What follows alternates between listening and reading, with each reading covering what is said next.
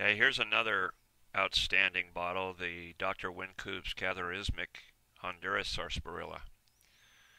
Has the open funnel, very early bottle, and very formidable sitting on your shelf. It's got a lot of color and obviously a load of whittle.